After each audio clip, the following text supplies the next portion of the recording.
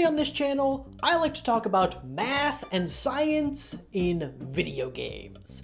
Well, today we're doing something a little different and slapping that video right out the title and talking about some real, honest to goodness games. In fact, we're talking about the staple of basically any game that you don't play on a screen.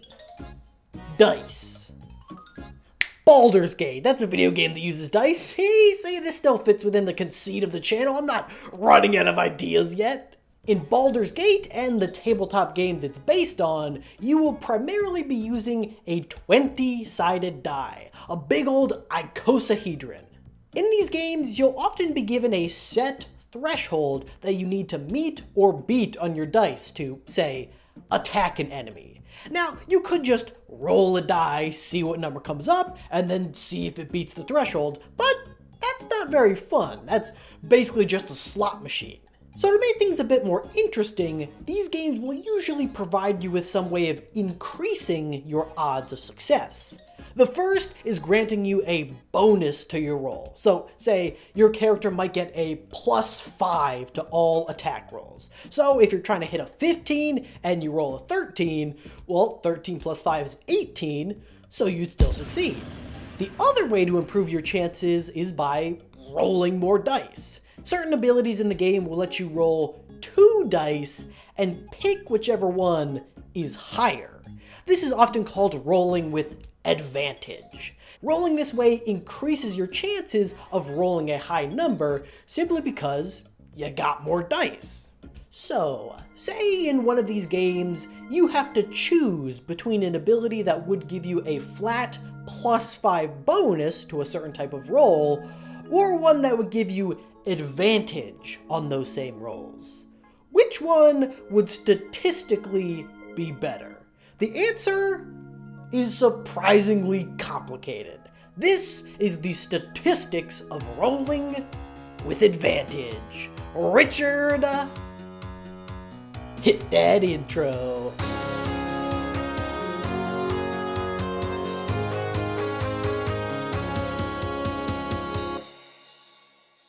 This video topic was voted on by all my patrons. These videos are really only possible with their support, so if you want to get access to all sorts of cool perks and ensure that I can keep making videos like these, then check the link in the description down below.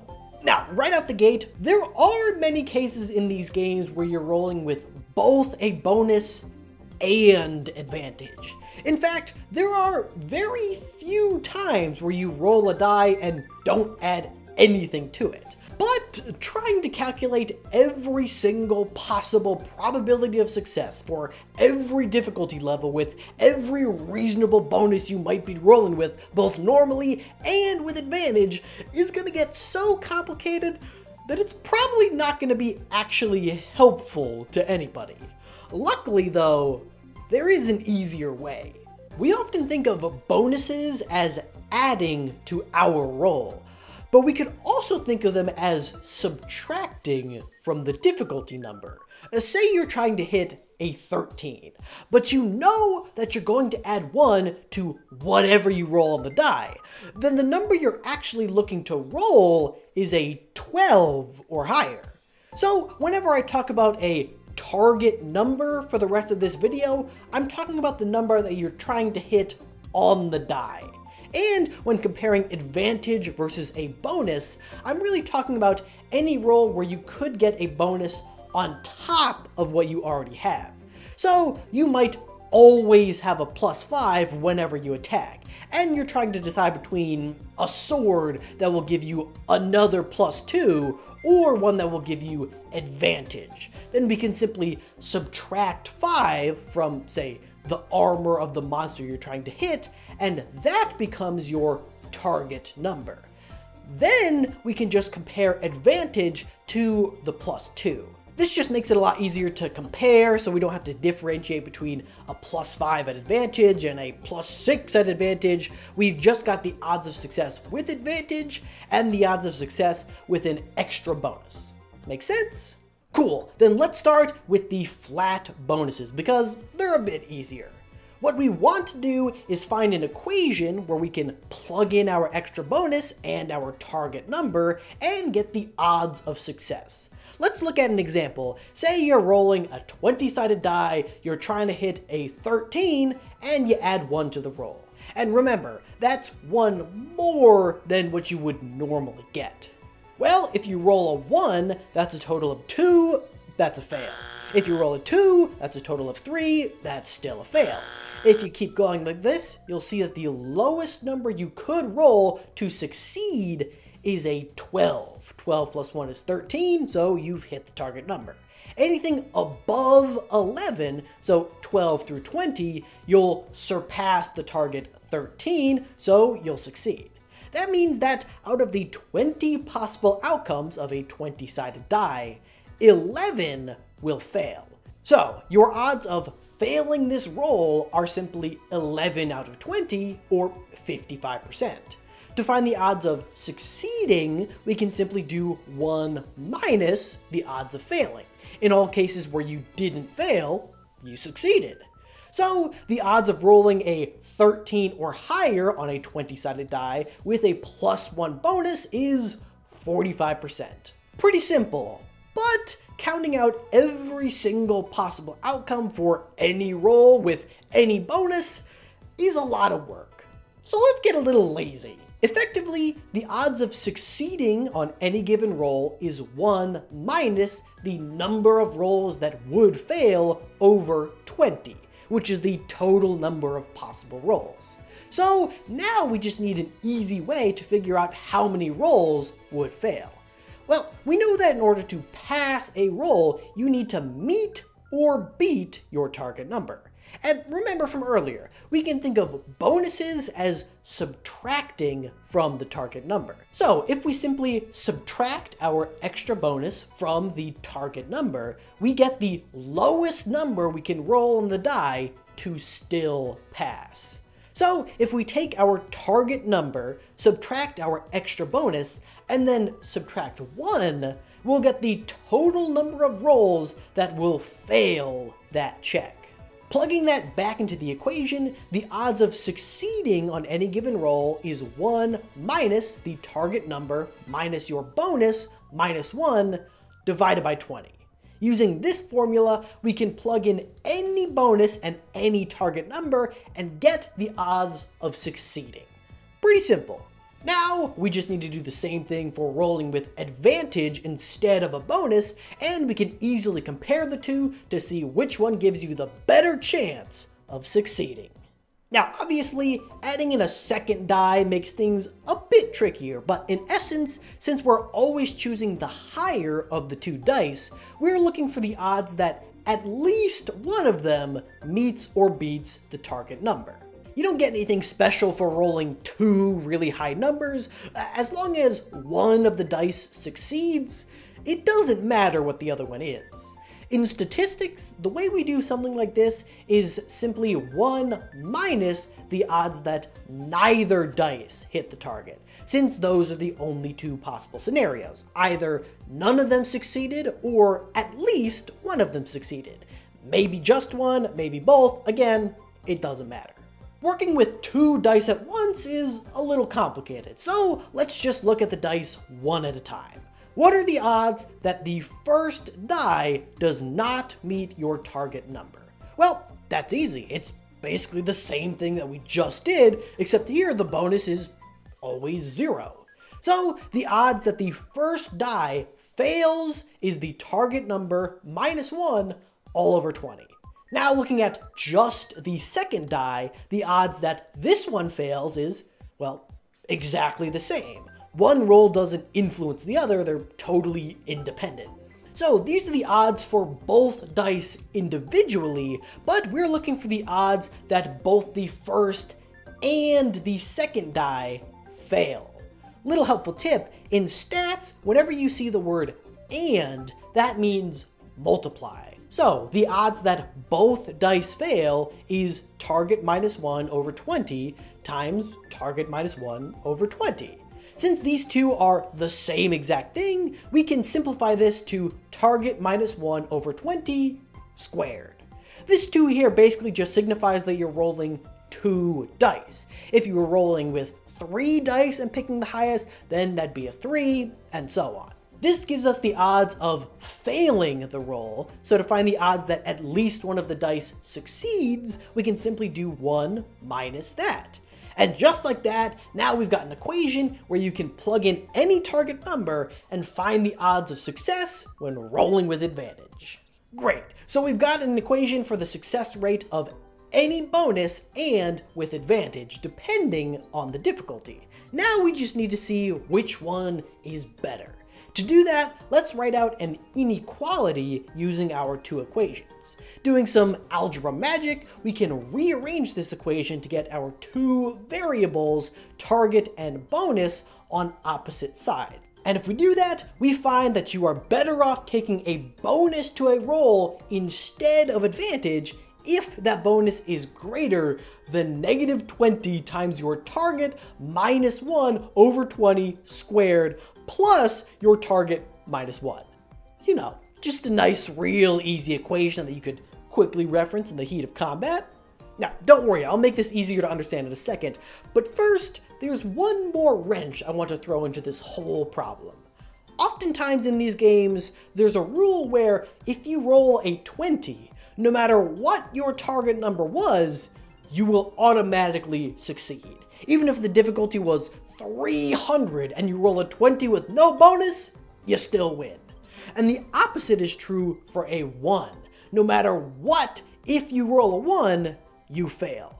Now, for the most part, even without this rule, unless the difficulty is insanely high, you're probably going to pass with a 20 anyway. But there are a few outliers where this would matter. In any case where a 1 would have otherwise passed, you now still have a 1 in 20 chance of failing for a normal roll, or a 1 in 400 chance when rolling with advantage. Since you always take the highest, then both dice would need to be 1. And in a case where a 20 would have otherwise failed, you now have a 1 in 20 or 5% chance of passing anyway on a normal roll, or a 9.75% chance of passing with advantage, which you can get from this formula for the odds that at least one of the dice is a 20. In all other cases, we can use the same equation from before. Now, I'll be the first to admit, this ain't the easiest thing to quickly reference or understand at a glance whether advantage or a bonus will be better for your situation.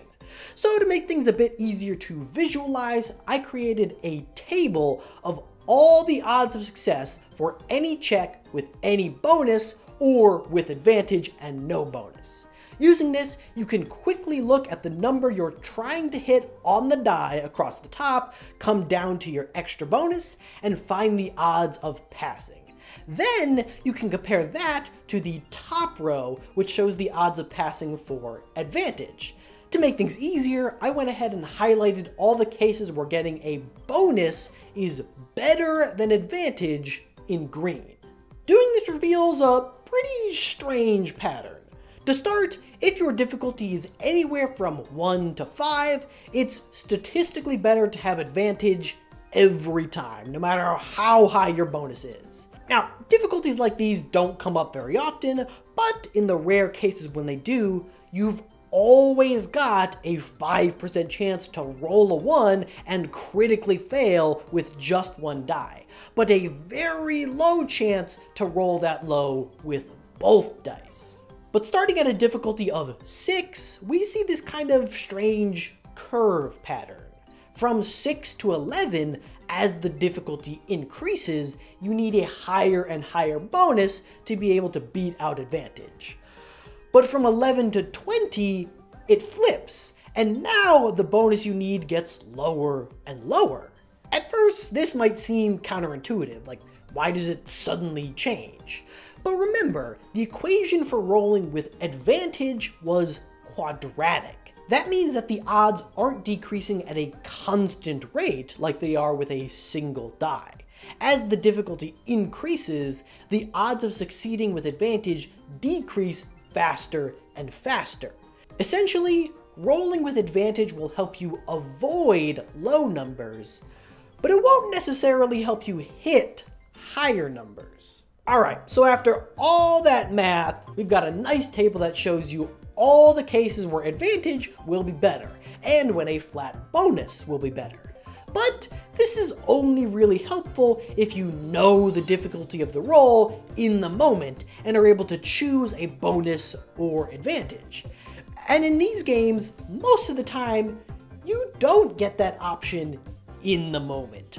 Normally, these types of abilities are something you would choose when building your character or leveling up or something outside of combat, and you have to choose whether you want a bonus or advantage for all the rolls you're making in the future.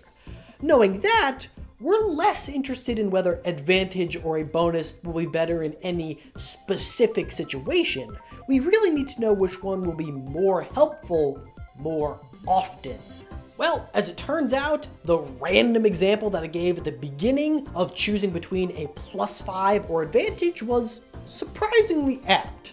Because looking at our table for a +4 bonus, we see that you have a better chance of succeeding with the bonus if you're trying to hit a 6 or a 16 through 23.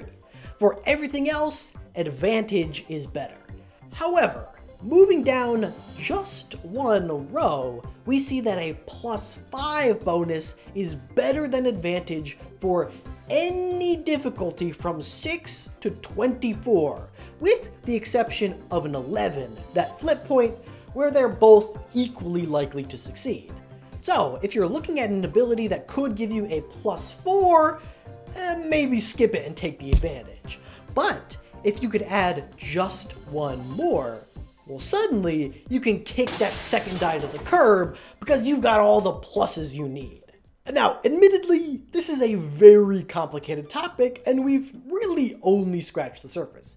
There are cases where you can get both extra bonuses and advantage. There's triple advantage. There's critical hits where rolling a 20 specifically will allow you to add extra damage. We could really be here all day. But hopefully this was enough to scratch that little curiosity itch and help you dominate the next pack of goblins you come across. And also, in the description, I've included a link to the table from this video, as well as a calculator where you can plug in your bonuses, DC, and how many dice you're rolling, and you can find your odds of success in a second. If you're the type of person who doesn't like doing math at the table, but are tired of missing all the time, I got you. And, you know, if you find it helpful at all, maybe drop a subscribe and a comment. It helps out the channel a lot, and it's totally free. This is my first time talking about tabletop games on the channel, but if you got any more questions about the math of these games, let me know, and maybe I'll talk about them in the future. And now my teleprompter is saying, insert ending joke here, and I'm realizing that I never finished this script. I don't know, maybe Richard just like animate like a big die hitting me in the side of the head or something that, you know, that's always funny, right? Right? Oh no, not a real die! Ugh.